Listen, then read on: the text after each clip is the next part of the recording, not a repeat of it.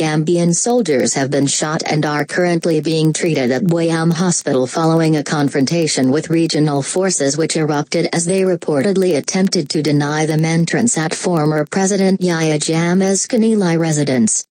It happened, but the matter is under investigation. 3 of the soldiers have been shot on the leg, but they have not been life-threatening, the Army spokesperson Lieutenant Colonel Omar Bojang confirmed to the Torch.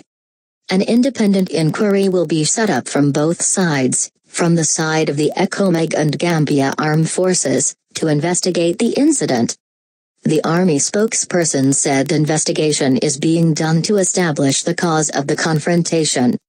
A source from the Interior Ministry who pleaded anonymity informs the Torch that the regional forces, ECOMAG, claim they had gone to Jammeh's residence in search of some military hardware, but they were denied entrance in the compound. It started as a breakdown of communication. The ECOMAG soldiers were at Kanilai to search for some weapons, but it was claimed that the Gambian soldiers did not allow them entrance. They said they don't have orders from their superiors to let anyone in the compound, our source said.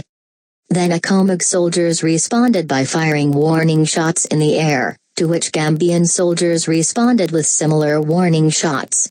And then there was a confrontation and 2 soldiers were shot on the leg.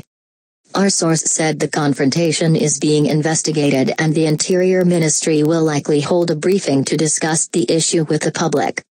Kanilai is the residence of Gambia's former dictator Jammeh, but the place has been used as a military encampment for the past 22 years.